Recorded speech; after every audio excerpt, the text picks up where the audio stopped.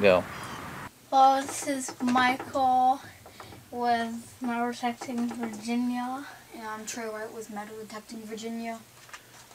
We're doing electrolysis on what we think is a musket barrel Found in the old creek bed, metal detecting. And so we're gonna get rebar and get positive onto it, and then negative onto your object. then you need a power Source, which we have a battery charger.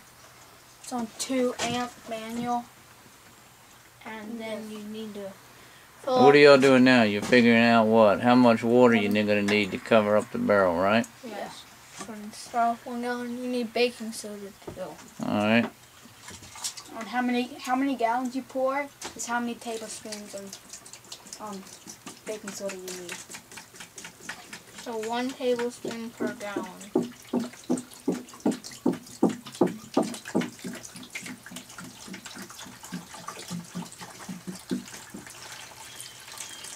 So that's 1 tablespoon. You may need more than 2 gallons.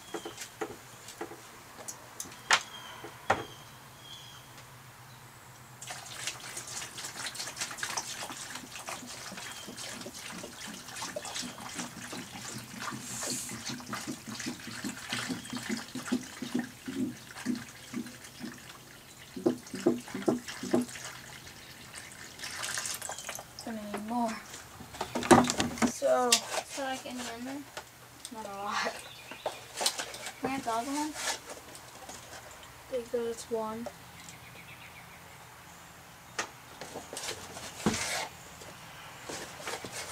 So we got 2 gallons of water, so we're putting 2 tablespoons. And so we're back with 2 more. See how many gallons we need. So This will help stir the baking soda up that we have.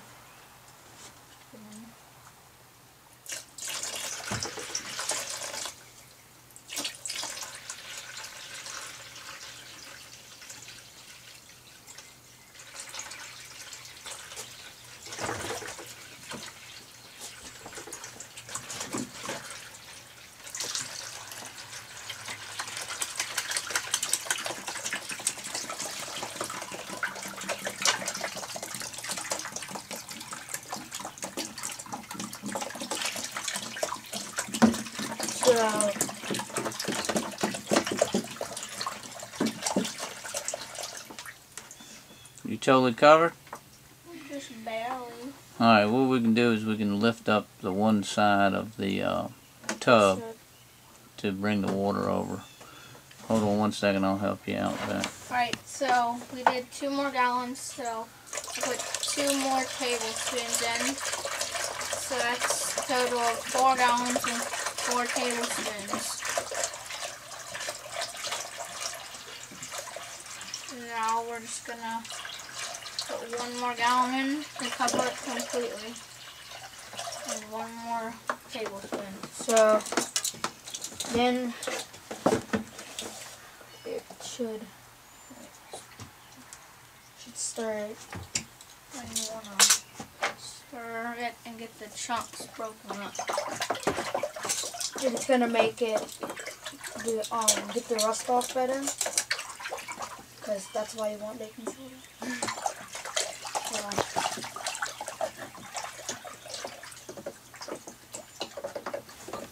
So what we have done is we have stripped it down so that it'll let the electricity through, and we've added some more baking soda because more is better and it'll make it work a little bit better. So now we're gonna plug it in. Alright, hold on before you do that. Let's get this clamp on straight. Put it right here. There we go. Alright, and then you got this one. Explain what you got. You got positive going to what? Positive is going to red and negative is going to black. But positive is going to your piece of rebar. And then the negative is going to our object. Alright, And stand back. everybody don't touch anything. Then you plug it in. And you should be able to see the stuff moving. If you're really still and then you still see something moving, you'll know there's electricity in the water. And you look for bubbles. You look for tiny bubbles. And that'll tell you also. Like, there's bubbles coming off of the barrel right now, little tiny bubbles. So We're gonna zoom in and see if you can see any bubbles, small bubbles. And we'll be back in a few hours to check in on it again. and we'll show you the results.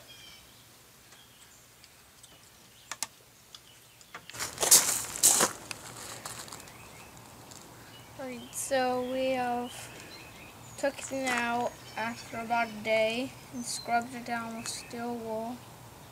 And we're gonna stick it back in there for a little bit longer because there's still little pieces of rust on there. Alright, so we unplugged it. Now we gotta take it out. It's been sitting for a little over a day. So Well, we did take it out once and clean it a little bit, and then we stick it back in. put it back in. Make sure all your water drains out into there. I'll get the towel ready.